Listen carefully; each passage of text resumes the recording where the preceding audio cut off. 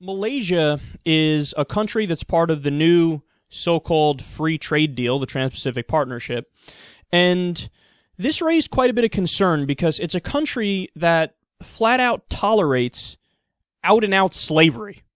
Slavery is occurring inside of Malaysia, and the government is not doing much to fight it, if anything.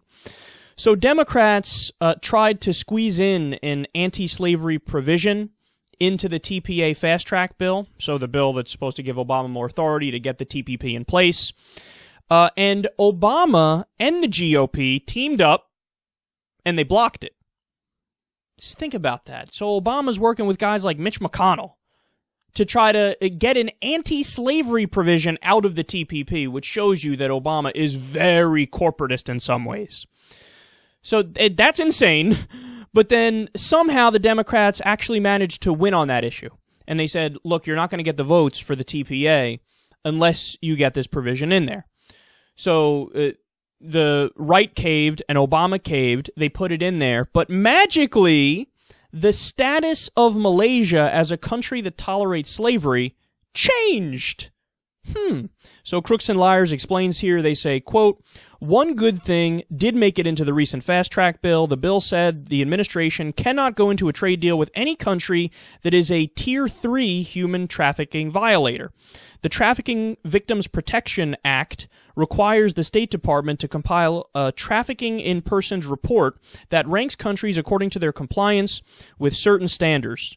Countries are ranked Tier 1 if they fully comply with the TVPA's minimum standards, Tier 2 if they do not fully comply but are making significant efforts to come into compliance, or Tier 3 if they do not fully comply with the minimum standards and are not making serious efforts to do so.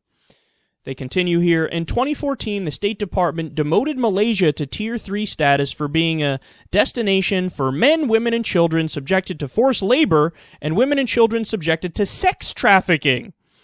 Malaysia's 4 million foreign workers are threatened by large smuggling debts and confiscated passports that put them at the mercy of recruiting companies. Women in particular, recruited for hotel or beauty salon work, are routinely coerced into the commercial sex trade, and forced labor runs rampant in agriculture, construction, and textile industries. Isn't that incredible? So this is a country that we let into the TPP. They say, quote, Malaysia was a Tier 3 country in 2014, so in other words, they had slavery. The 2015 TIP report was supposed to be released in June, but was delayed. The report was released on Monday, and it changes Malaysia's TIP rating from the worst Tier 3 to a Tier 2. And then here's the most important line. Even though there is little or no change in Malaysia's actual performance. So in other words, the United States government is turning a blind eye to slavery in Malaysia because that would benefit our corporations in this so-called free trade deal. I've honestly never read a better indictment of our political system. I mean, this shows you 100%, without a doubt, we're not living in a democracy. And we're not a country that cares about freedom or human rights. I mean, in essence, we are living in an oligarchy, or we are living in a kleptocracy or a corporatocracy. I mean, this is government of, by, and for the corporations, of, by, and for the billionaires.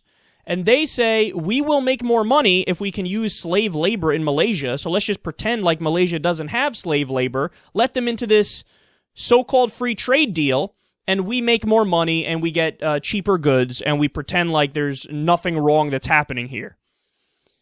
Okay, but if you do that, you're immoral bastards. You're unethical. You are aiding and abetting slavery, and in reality, you are fine with it. You're letting a country that does slavery into a free trade deal, and you're going to exploit the slavery on your own. That makes you on par with the slave master.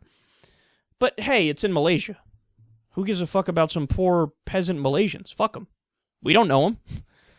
I mean, that's really the mindset that has to go into this. Because there's no way that anybody can really rationalize this to make themselves think like, no, we're doing the right thing.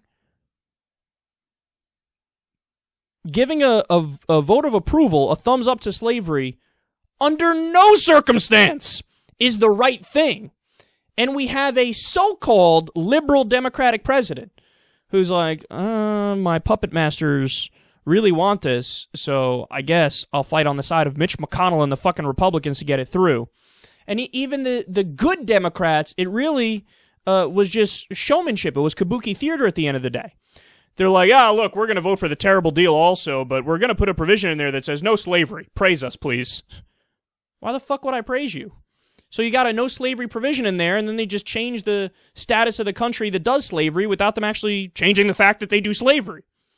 This is unreal. And then also, I mean, it shows you we care about freedom and democracy, except we don't, and we'll do deals with slave countries. So we don't. But furthermore, you know what other nation is in the deal? Brunei. You know what Brunei has? Sharia law. They just implemented it. So all this talk about we got to fight in Iraq and Afghanistan. In Afghanistan, Al-Qaeda was there, and the Taliban's taking over parts, and they do Sharia law. We can't have that. We got to protect the people from Sharia there. You know, we're the good guys. We protect freedom and democracy. That's why we're there. Really? So you fought in Afghanistan to make sure that they don't get Sharia law, and then you let Brunei, who does Sharia law, into the deal, and you didn't tell them, hey, you got to get rid of Sharia to get in the deal. And you didn't tell them, hey, if you keep Sharia, you're going to stay out of the deal. You're rewarding a nation that literally just implemented Sharia law in 2014. They announced that they were implementing Sharia, and then Obama goes, and the U.S. government goes, okay, now you can come into the TPP. It's almost like you're rewarding them for doing Sharia. Oh, it's absolutely ridiculous. Don't fucking talk to me about we care about freedom, we care about democracy, we care about human rights. My ass you do, because if you did, these issues would not be debatable. You would never let a Sharia country into a trade deal. Oh, and by the way, we already know we're buddy-buddy with Saudi Arabia. There are oil sugar daddies. They can do whatever the fuck they want. And you wouldn't let a fucking slave country into a trade deal where billionaires in America and corporations are going to benefit directly from slavery. It's not even that you're not opposed to it. Apparently, you're just for it because you fought for it. So in essence, you fought in many ways to keep a slave system in place. So in other words, you're the fucking bad guys.